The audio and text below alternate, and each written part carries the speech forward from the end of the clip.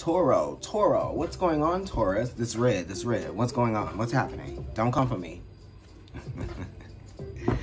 Oh, Lord, I'm just kidding. I love you, my Venusian sisters and brothers. Peace, folks. Okay, I look like I need to be on the forum with you. What's going on for Taurus for this end of February? We are in Pisces season. You know, the moon is very affiliated or associated with Pisces in the tarot, and Venus is exalted in Pisces. So sometimes, you know, that energy of Taurus and Pisces is very interestingly connected to the eye, right?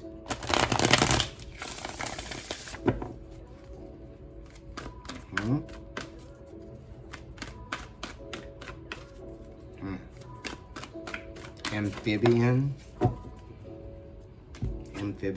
Oh, look, Ace of Swords, a new idea, right? Taking back your power as well, and being in control of the narrative. You know what I mean? And this is kind of like not letting worry control you, right? This is being optimistic, okay? Understanding that there is a solution to every problem, Taurus. Hello.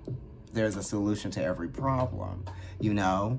You don't have to feel like you're holding your breath. You can breathe, you know what I mean? I don't want you to be tense, right? Because you're being very careful right now too, right? Because this person is being careful. They don't want to drop this down in the water because it's going to be hard to find again, you know what I mean? So stop identifying with, you know, what am I saying? Not low vibrational. I want to say with like there's a fear of losing something. You know what I mean? So like don't lose your mind, right?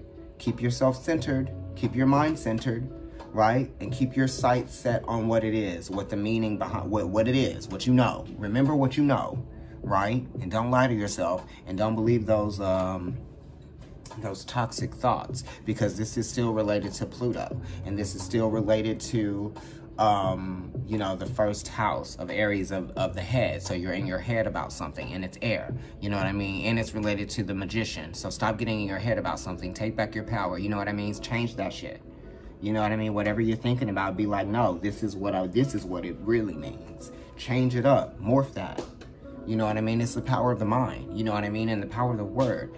Manifest what you want by writing that shit down and talking, saying it, you know what I mean? Proof positive, optimism, faith, okay? I want you to remember that. I'm gonna put that card right there for you. So we ready. Down, down, down. Okay, Taurus, what's going on? Okay, definitely. Three of Pentacles, that's definitely having faith in your work, you know what I mean? And serving a purpose too. And this does talk about things happening over time. This could even be talking about dental work, right? It could also be talking about you guys needing to take some calcium or something like that. This is also like you need to keep moving. You need to do something. Either it's yoga, or it could be some kind of like cardio type of yoga where it's like, you know, you're not moving a lot, but you're actually kind of like strengthening your muscles, which is, you know, protecting your joints and all of that type of stuff. This is also kind of like your hard work paying off, Taurus, you know what I mean? And that's what this is related to as well, right? Okay, the hard work paying off. Don't stop your searching, because the perfect thing is going to come. It's like when you think that the thing that you are trying to work so hard for to have and to be, okay, is like, it's not out of reach. Okay, that's what it's saying. It's not out of reach. Okay, especially with this three of Pentacles. I'm like, nah, you might be in your head, but you still on the grind, right? And you are the one. Pretty much, clearly, you know what I mean? And this is also kind of like the climb, right? They like it. They like what you're doing, you know? Yeah, they like what you're doing. Look, they like what you're doing. And this is, you know, they see what you're doing. They like what you're doing, and they see what you're doing. So these are people that see you and what you're doing, right? And how well you're doing at work. And they're like, oh, now, whoa, what are we going to do? How are we going to switch up the plan? You're unbothered. Hello. Okay? You're going off instinct, right? You're going off natural instinct. Okay, this is Mars and Capricorn exalted. Okay, instinct, right? Hello, you're doing what you do. You just work hard, right? Because you know what your value is, right? And your value isn't actually in comparison to somebody else's value, right? We're not making change here, okay? We're not. We're creating change. We're making change, right? We're not making change. We're making change. Okay, you see what I mean? Work. I live for it, right? Work. Be in your power. You better do it. You better work. Look, the pentacles are literally like pouring off the card. Okay, look at that. You can't take it, right? Eight of Pentacles, you know, believing in your work and not letting anything distract you or get in your way, because you know those eights are related to Mercury. And I believe it's in, connection to the Tree of Life. But this Eight of Pentacles, and this is sun energy. You know, if we were thinking of the playing cards, regular old playing cards, the Eight of Diamonds, right? Eight of Pentacles, that's actually the sun in the playing card when we were to lay those out, right? It will be at the top and all of the other cards surround it, okay? Right? Very interesting. Sun in Virgo and Mercury in Virgo, but this is Sun in Virgo right here. You know what I mean? And it's interesting because this kind of has that energy of Mercury in Virgo or Mercury in Taurus or something like that, you know? So you're thinking about your money and you're thinking about your stability, and that's what it is that's driving you, right? You know, that's what's giving you your motivation as well, because this is saying that you're motivated. You're highly motivated here, and you know that there's competitiveness going around, right? So you're just kind of like, that's what drives me, that. And if you have a competitive nature, that's great, because, you know, some of that's the work is sport for you, or, you know, challenges are like one in the same.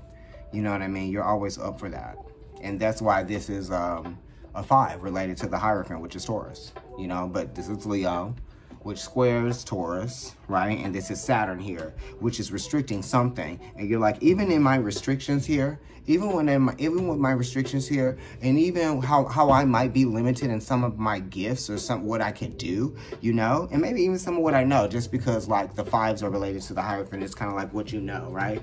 It's like, I know what my natural gifts are, and I know where that value lies, okay? And I know what I'm here to do, and this is what I'm gonna do.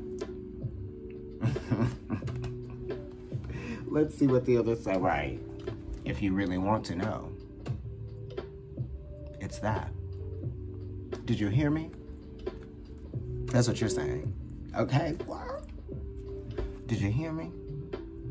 Okay, coming out of the dark. But this is also kind of like making it through, putting the past behind you, finally letting go of some things. Like, you know, new light is being shed onto something that's bringing balance back into your life. You have to leave something behind in order for you to feel balanced again. This is feeling balanced, you know, and this is the power of transformative, you know, endings, right? This is also related to the second house, right? So maybe there's a breakthrough, okay? And there's something at the like I said, at the end of all of that, something is going to happen, you know? And this is not fighting the lessons, you know? And sometimes you have to let go of some things in order to, you know, not fight the lesson or the karma, right? This is accepting that as well, accepting your karma too, and accepting your fate, right? But this is something that happened before, you know? It could have something to do with a life's experience or some very powerful things that have changed you, your perspective, your relationships, you know, how you identify with reality now, changing. But it's giving you a sense of power and strength for sure. You got the Queen of Swords here, which, you know, Pluto in Libra is kind of like, I guess it would be in its detriment. But, you know, when Pluto is in Libra, now you're using that intellect, right? And that further insight, okay? And you're linking up with, you're linking the thinking, you know? And you're able to make powerful choices because you're informed. And that is why Pluto would be debilitated there, you know, or would be like an instrument, because it's like you can make these very powerful decisions, yet you kind of like pull away from doing it because it's really like the gauntlet. You know what I mean? But it's like, no, when you do that, now Saturn is working for you. Now that karma's working out. You know what I mean? That 10 reduces to an ace here. You know what I mean? And then Pluto is a higher octane of Mars. Mars is exalted actually in Capricorn, you know?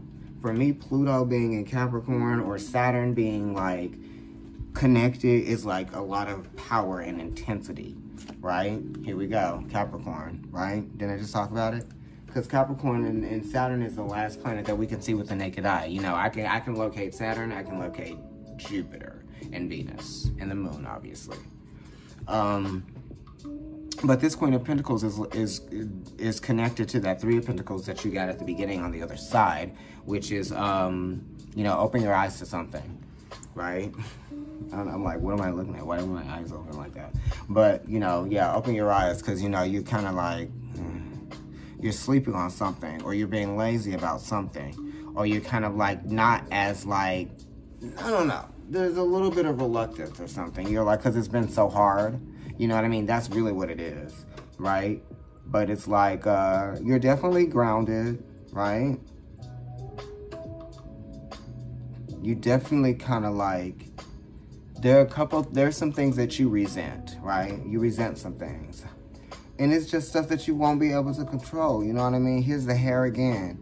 Like, it's like some missed opportunities, right? That's what you resent. You resent the missed opportunities, right? And it's connected to the past. So it might be some opportunities that weren't available to you in the past, or you didn't know that they were, you didn't see that they were, you didn't take advantage of them in the ways that they were available to you in the past. And that's what you sort of like resent. But this is saying that it's a new day, and you really don't have to resent any of that, because now you know, and now you are doing what you want.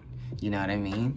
And also for those of you who are still kind of like looking for jobs and looking for things to improve, they are going to improve, you know what I mean? With time, definitely, because the rebirth card is here, so time is definitely associated with that. The Five of Wands talks about the struggle that you've been going through, you know, also trying to just get people to notice you, or just trying to get people to, you know, see what it is that you needed, or what you brought to the table. You know what I mean? The value in you. Okay, but this is cool, you know, just be careful with that, with the resentment, because that's not good.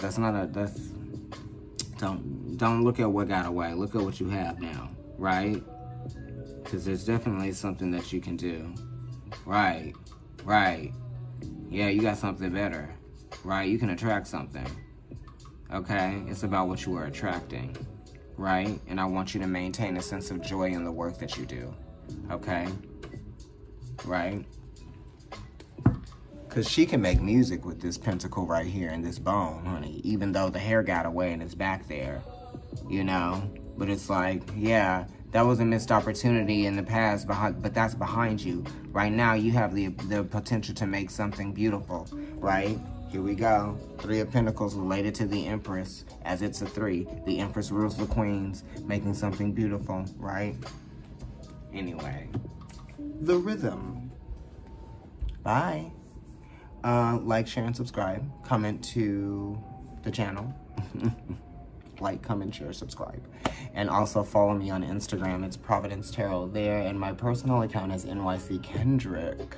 And Taurus, if you like food, I have a food account, a food vlog. It's called The Tongue Pop. Straight through. And it's just pictures of food that I made. All of it. Right? Yes, I did. Yeah, I'll talk to you guys later.